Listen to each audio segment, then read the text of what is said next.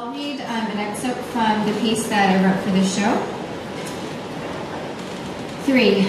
A northern Vietnamese boy migrated to Da Nang during the Vietnam War at the age of 12. He lived under a tent next to a lake that stood near the Air Force Base.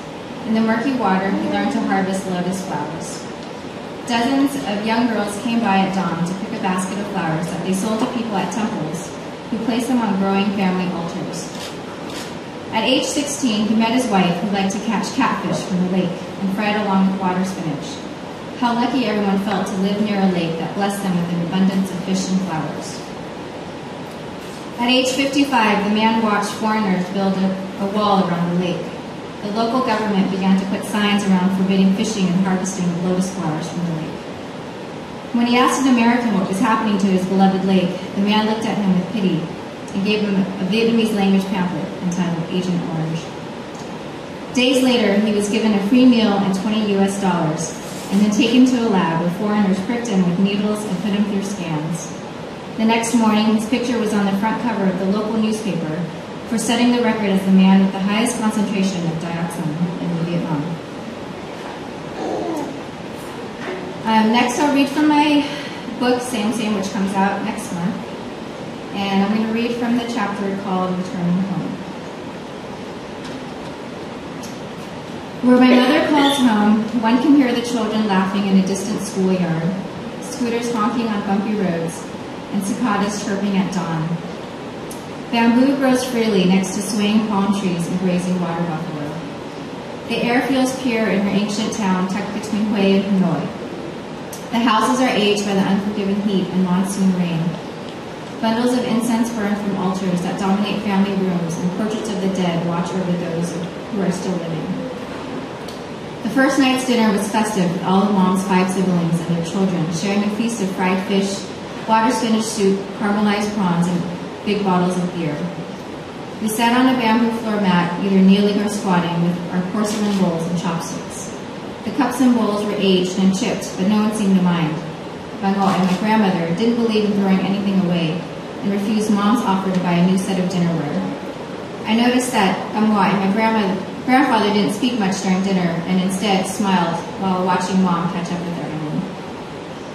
The refrigerator, flat screen, TV, scooters, and vitamins locked in the cabinet were all made possible by Mom. It's true, as my cousins and my youngest aunt enjoyed a modern Vietnam, earning college degrees and getting corporate jobs. Mom worked 6 days a week at the nail salon in San Francisco. For more than 30 years, she sent any extra money back home to Vietnam to help pay for weddings, school uniforms, medicine, and little extras for my grandparents. Sorry, this is my first time reading this out loud. For decades, I woke up at 4 in the morning to bike to the beach and enjoy a morning swim. Like other Vietnamese, he came early to Cu Dai Beach to relax in the still water and cool air. Since his last stroke, I didn't go to the beach anymore. But I woke up at the same time to walk to the bakery and buy 15 mini baguettes. Even at age 70, there was nothing that held her back from working in the heat. The French baguette provided income for my grandmother as she stuffed them with jambon, pickled carrots, and jicama to make the famous banh mi tip that Vietnam is known for. For locals, I sell banh mi for 20 dam and 50 dam for foreigners.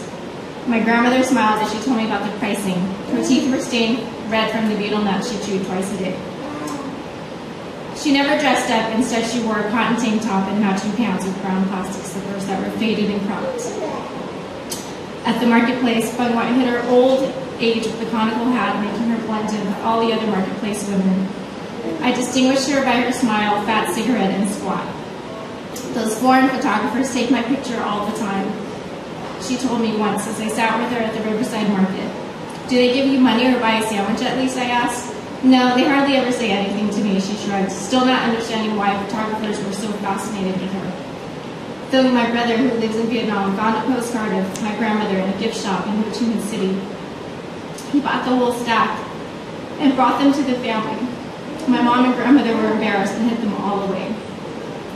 The women in the Hoi An marketplace are tough. Many of them are over the age of 60 but can handle boats and scooters with ease. They can take the heat as they drag loads of mangoes and dragon fruit on their backs. But Nguyen and her marketplace friends have endured times of famine and floods, but still smile, even though they work harder than the people I know back home. I watched Mom prepare blue crab, steamed pork belly, and grilled catfish for my grandparents. The smile on Mom's face never disappeared while she was home.